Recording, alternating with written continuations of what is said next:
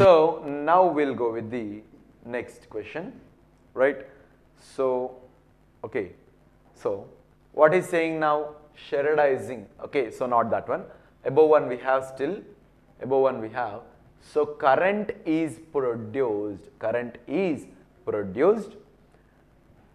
a Daniell cell, in a Daniell cell here, in a Daniell cell, due to the following reaction. Daniell cell.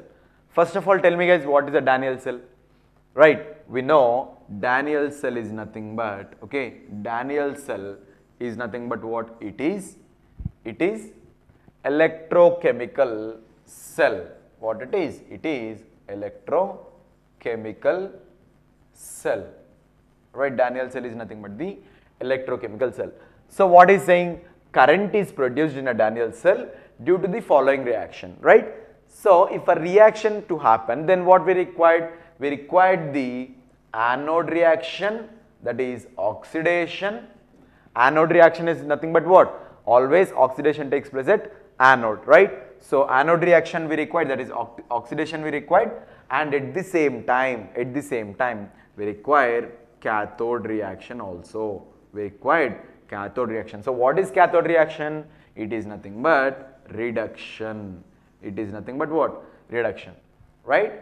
So like what I told you, if a current is to be produced, then the reaction is necessary from both sides. What are that? Those are anode and cathode reaction. Anode happens at oxidation takes place at anode and reduction takes place at cathode. So both are required, right? So let us see the reactions here. So if you see here only zinc is dividing into ions. That means here only zinc is acting as anode. Here only zinc is acting as anode, and only anode reaction is there. Only anode reaction. Is that enough? Is that enough for current producing? Definitely we require two types, that is anode and cathode reactions, right?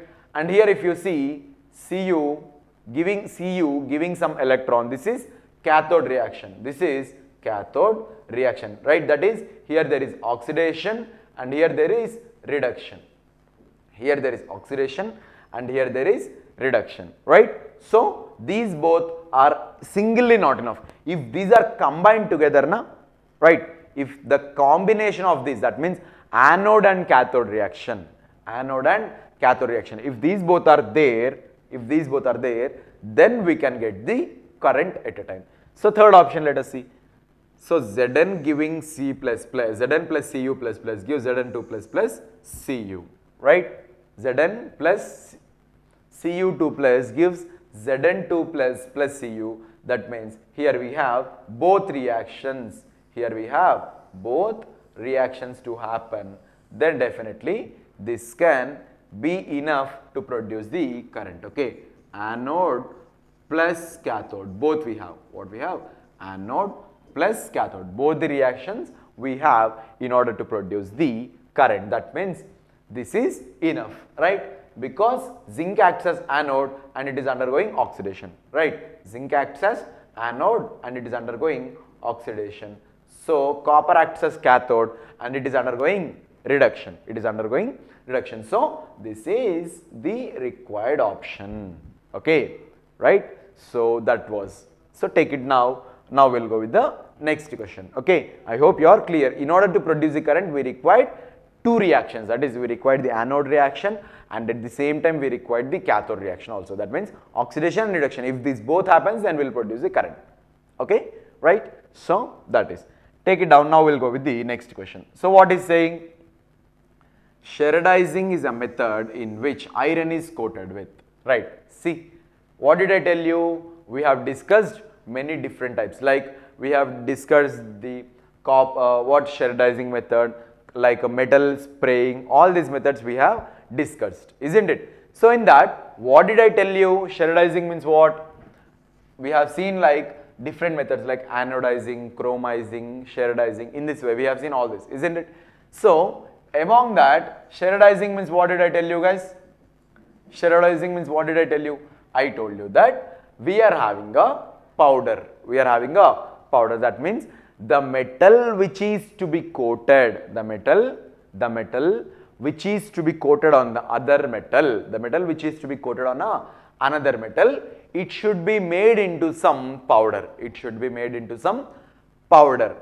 Then you need to spray it on the another metal, right? So sheridizing is nothing but and particularly we are having a metal, that metal is what? It is zinc, okay, it is zinc. So only zinc is a metal which is used in the sheridizing.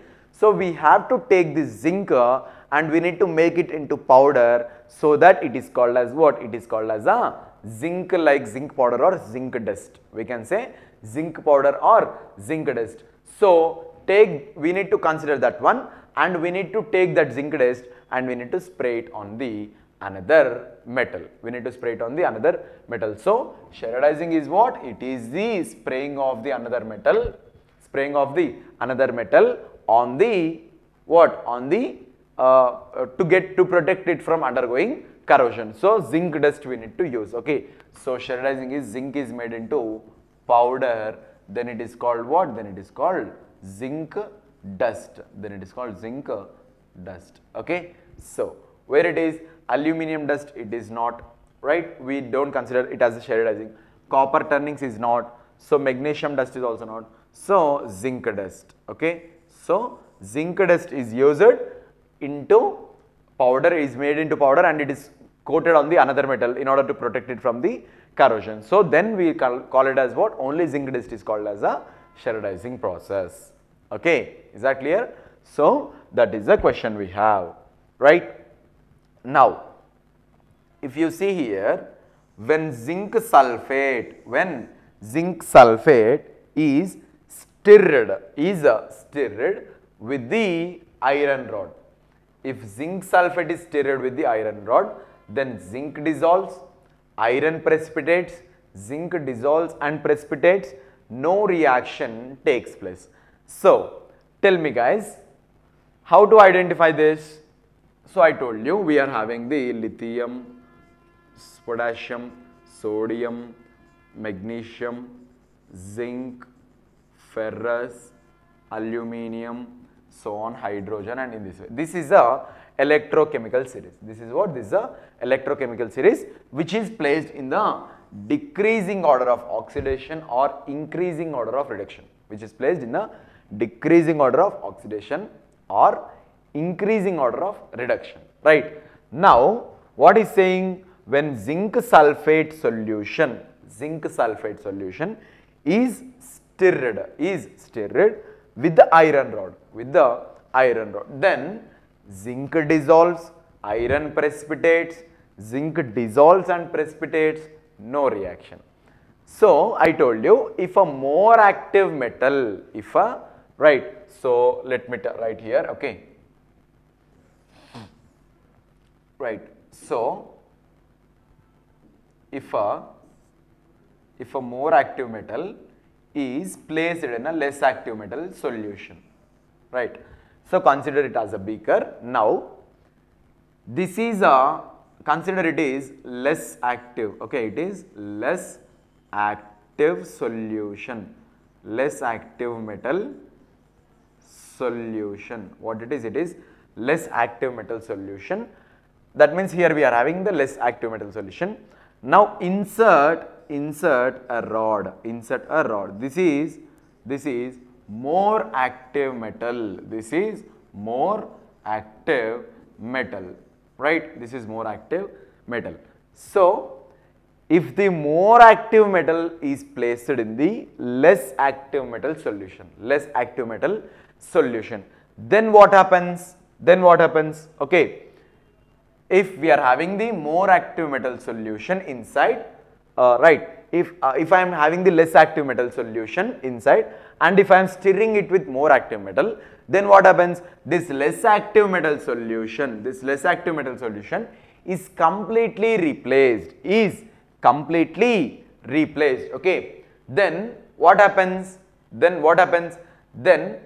right, this, if what it is, more active metal solution, more active metal rod, and if this more active metal is used to stir the less active metal solution, then this less active metal solution ions are completely replaced by this more active metal, this more active metal. And in case, consider the same one, okay, consider the same one, let me write here, okay. I am erasing this, guys, take it, okay. So, what we have here, we have, what it is, this is more active metal, this is more active metal solution, more active metal solution. Here we are having more active metal solution. Now what I am doing, I am inserting a rod, which is of what, which is less active metal, okay, right. So this is a more active metal solution, and I am inserting what, I am inserting the less active metal rod. Then what happens, as we are having the more active metal solution, if you insert the less active metal into that, no reaction takes place, I told you already very clearly, right. If you are inserting the less active metal into the more active metal solution, then no reaction takes place, right. And if you are inserting the more active metal into the less active metal solution, then this complete less active metal solution is removed, and more active ions are formed there, Now which is more active, how do we know? If the metal which is in the top of electrochemical series, the metal which is above the top, like in the top of the electrochemical series, then they are more active. That means these are having, okay, these are more active, If you come down now, right, if you come down from top to bottom now, right, if you come down from top to bottom, then oxidation will decrease, then the activeness of a metal will also decrease. When you come from top to bottom, okay. So above always we are having more active metals, and below we are always having less active metals, right. So when zinc sulfate solution is stirred with iron rod, where is zinc? Zinc is above. Is stirred with what? Iron rod. Where is iron? It is below. Then what is saying? This is a zinc sulfate solution, and the metal is iron metal. So which is active, which is not active? Tell me. Iron is below. Zinc is above. Iron is below and zinc is above. Then which is more active? Zinc is more active. Right, and iron is less active,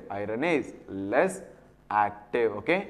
Zinc is more active, iron is less active, right. Now what is saying? More active metal solution, we have more active metal solution, that means the solution is of more active metal, and iron is less active now because it is below, zinc is above, so zinc is more active. So what is saying? Zinc sulfate solution we have, that means this solution is of zinc sulfate. It is stirred with the iron rod, okay. So this is zinc is saying, and this rod is iron rod is saying, okay. So zinc sulfate solution we are stirring with the iron, that means this is less active, this is more active. What I told you, if less active metal is stirred in the more active metal solution, then no reaction takes place, So directly option 4 is our answer, okay. No reaction takes place, okay. So zinc dissolves, no. Zinc precipitates, no. Zinc dissolves and precipitates also, no, because however here zinc is above, iron is below, so zinc is more active, iron is less active. So if more active metal is put in the less active metal solution, then it happens, then the precipitation will happen. But what is doing? Less active metal is stirred in the more active metal solution, that is iron is stirred in the zinc, iron is used and it is stirred in the zinc. So obviously no reaction takes place because iron is less and zinc is more reactive, okay, right. So that is what, right. So take it down, guys, we will go with the next questions. I hope you are clear up to now, okay. So make a note, now we will see the next questions, okay.